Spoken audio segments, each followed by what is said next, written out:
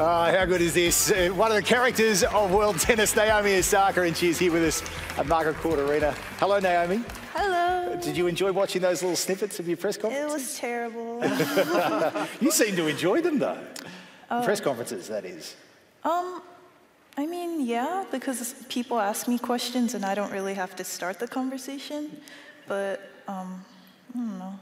That's exactly what we're going to do here tonight as well. Ask you lots of questions. I've been really looking forward to this. Firstly, though, we spoke to Novak about it earlier last night, next door at Rod Laver Arena, to be a part of the Rally for Relief and raise so much money for people in need that have been affected by these horrific bushfires here in Australia. Did you enjoy being out there in front of 15,000 people for such a great cause? I did not know there was that many people out there. There's a few there. Yeah, I mean, it was definitely fun. I'm sad that we had to get together for that event, but definitely I'm glad that it was for a good cause. You took a snap and posted it on Instagram today. I love this because you and Serena, and I know you credit Serena with a lot of the inspiration behind your game and making you the player and the person that you are today. It's a great photo there with Mum, as you said in the snap as well. A good moment with you and Serena out there on court last night, and all those superstar tennis players. Yeah, I don't know, but for me, Serena was the most important. But definitely it was really cool. And everyone that was there was super nice and friendly. I didn't really talk that much, so it was great that all the other people with super fun personalities were doing all the work. Let's talk a little bit about the win last year and reflect upon that moment and how good that year was and how you're going to potentially use that coming into win and defend in 2020. How was that? I'm sorry, I was looking at myself on the screen. I did not, Well, let's just say, how good is it to be back as the champion as we get ready to start in 2020? I mean, for me, it feels really great. I feel like I had practice trying to be a defending champion in the US Open. It didn't work out the way I wanted it to, so I think I'm more prepared this time, and hopefully it goes well. Have you seen those pictures, Will? Have you watched last year's final back? I watched the highlights. That's okay. They're the good lights. Yep. I mean, there was this long video of me crying, which, come on, it's nothing new. And then the third set, I thought the match was pretty, interesting. Yeah, it was good. Absolutely. You know, something else that I thought has been great about you is at the US Open this year, where you almost took that leadership role, if you remember your match with Coco Gauff, and you were really supportive of her because you've been in those positions. Can you talk to us a little bit about that? Yeah, I mean, for me, I feel I don't know, she's very special, and all the things that happened to her at such a young age, literally the crowds were coming just to watch her. So for me, I just thought she needed to address the people that came to watch her, or if she wanted to, even in the first place. But yeah. But those experiences that she was going through, you've obviously felt a lot of those yourself. Not quite like that, really, no. Yeah. I think hers is at a much larger scale. So I don't know. I feel like protective a little bit about her.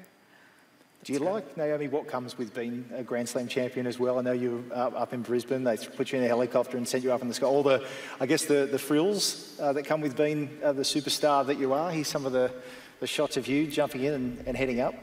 I mean, yeah, definitely. I think it's amazing. I think a year ago or even two, I definitely wouldn't have even dreamed to be in this position. So it's a bit crazy, I think, the way my life has gone, but I'm definitely very grateful to be here.